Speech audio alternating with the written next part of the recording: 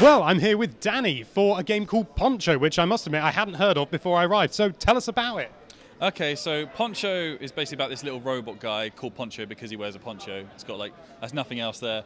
Like, we just think it's cute. But like, it's about this little robot guy who's woken up in a post-apocalyptic world. Humanity's totally disappeared and he's left behind all these ruins and like nature's taken back the earth and all these robots that have been left behind now to find purpose in life. And this little guy's woken up and he starts his journey to find his maker to possibly save humanity and bring them back. So that's the thing, it's this open world, exploring, collecting stuff kind of game.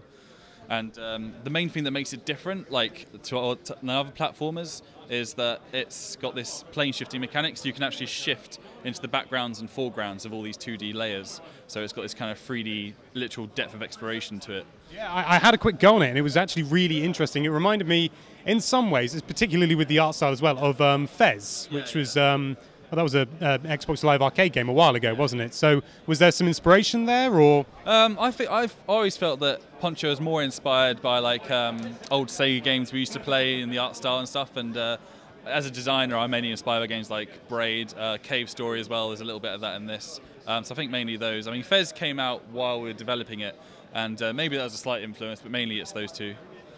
And it's coming out for Wii U, confirmed, definitely. Yes, definitely Wii U. It's also coming out on Steam, PS4 and Vita, and we may get 3DS. That's one of the things we're clamoring for right now, so possibly that in the future as well. It would look good on the 3DS, wouldn't it? Let's be honest, with those. I know, it's got the whole 3D mechanic as well to go with it, so yeah, fingers crossed.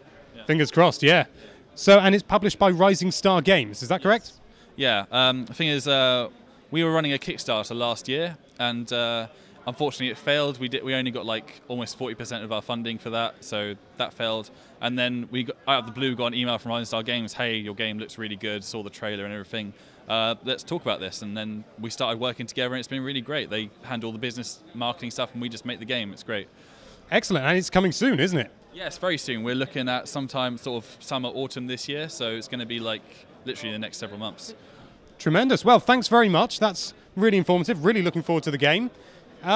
Is there anything else you'd like to finish on?